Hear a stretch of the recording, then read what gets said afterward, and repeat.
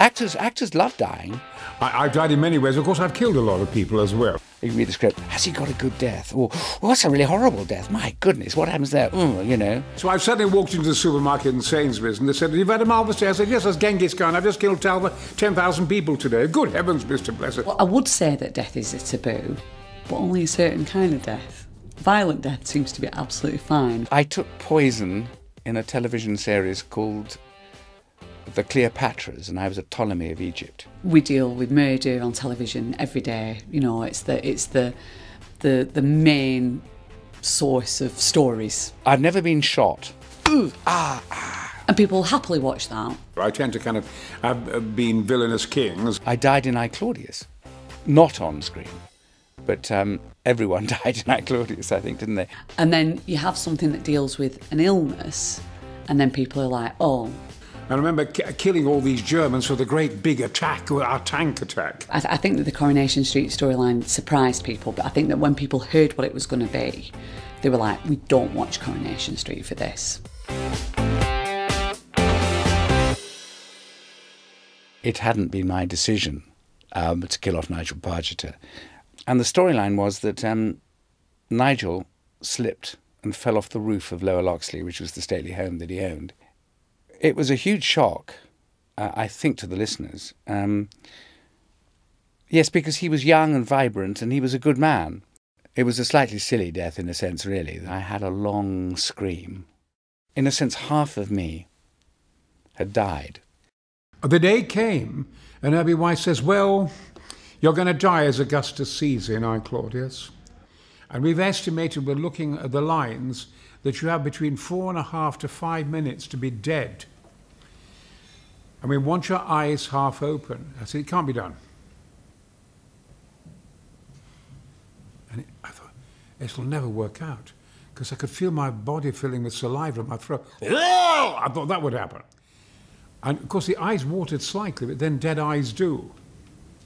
And I don't know to this day how I did it.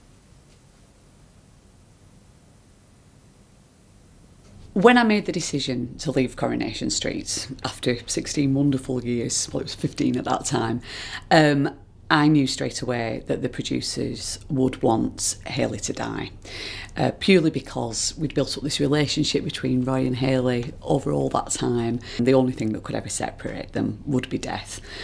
There was almost, well, it's what I've described before as an almost holy atmosphere on set that I've never known before, and we did it in one take. It was almost like when I was watching it, it was like watching somebody else that I was mourning. And I don't know to this day how I did it, but it hit the headlines of the press. The shit hit the fan. Letters started coming in.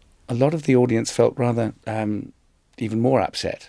I have had a lot of people talking to me about their own experiences of loss, certainly, and their own experiences of dying, actually. And it has been amazing that people have needed to share those stories with me in quite a lot of detail sometimes. And as I say, that's a real privilege. I think it's very important that we learn to talk about death. It's a taboo, particularly in the West. For me, I think it's always better to talk about things than not talk about things. Not in a morose way, but a feeling of time's winged chariot, and you've got to enjoy yourself, because we all die. Some easily, some not so easily. I think in accepting death and embracing death in whatever way you can as an inevitability, that you're living life more fully. And we've just got to make the most of it. And we never know when it's coming or when it might come and grab us. So every day counts, and you've got to love the people you love and do the best you can to, you know, leave a mark on the world in the best way you can, and then bow out gracefully when the time comes.